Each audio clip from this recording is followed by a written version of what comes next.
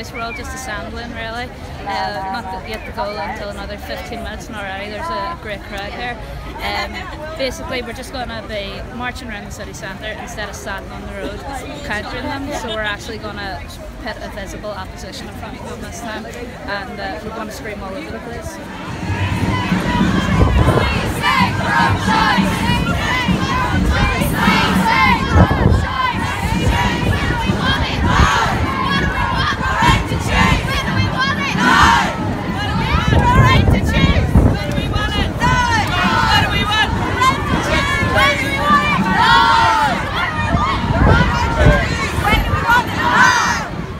So we're pro-choice activists from Dublin, and we're here to support the activists up here in the north to campaign for safe, legal and accessible abortion, and particularly in solidarity with the women who've been charged in the last year with obtaining the abortion pills, which is also the law in the Republic. So, and we're supporters of Need Abortion Ireland, who help women to access safe pills, and have a helpline as well for women who are going through abortions in Ireland.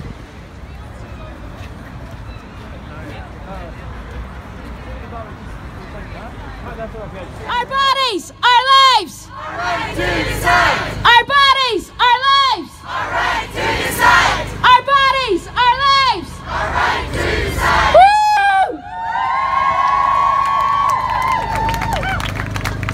Thanks everyone for coming. So it's a bit too wet for speeches, so we might just let Diana from the Derry 3 speak. She's one of the women who handed herself in, so I'm just going to hand it over to Diana. I'm Diana, and Kitty's here.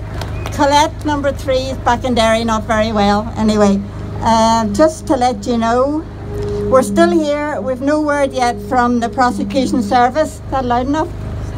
Stand back a bit, right. About the hand-in. In my statement to the police, I had mentioned that I was working in social work in Belfast in the 70s. Sorry. When at that time there was only very extremely dangerous backstreet abortions were available for poorer women. So after I made my statement to the police, the PSNI woman officer's first question to me was, so were you handing out these pills when you were working in Belfast in the 70s? Forgetting my lawyer's advice not to get involved in anything more than yes or no, I stammered, but sure, they didn't exist then, and she replied, is that a no? At this point, my solicitor sitting behind me said, yeah, that is a no. The intended implication of the policewoman's question was that my actions are not just criminal, but also irresponsible. Perhaps we can safely assume that an awful lot of people out there may also have little understanding of the extent of the safety of the 9-week abortion pills. So I think we need to keep working at getting the message out that womenhelp.org and womenonweb.org are reputable and informative sites, that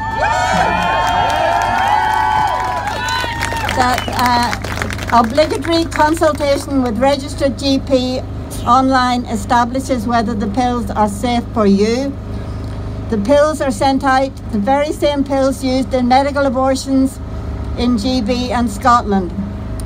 You will be told the signs of possible but rare complications. If you have anxieties, you go to A&E or a GP. There's no way to tell the difference between natural miscarriage and medical abortion.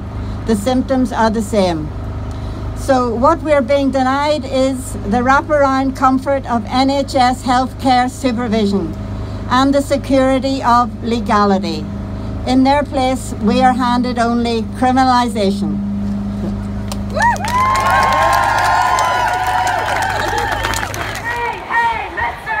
Get your laws off my sister! Hey, hey, Mr. Get your laws off my sister! Hey! In Belfast today. I'm here for the Rally for Choice, and I've come up to show solidarity with people in the north who are trying to access abortion and are being criminalized for it, and also really so that all people who need or want an abortion can have access north or south. And specifically thinking about migrant women who aren't able to travel, and remembering that just because people in Ireland, some people in Ireland have the right to travel, doesn't mean that people should have to travel for healthcare. The right to choose! Now! What do we want? The right to choose! When do we want it? Right, so Kitty's just going to wrap it up for us.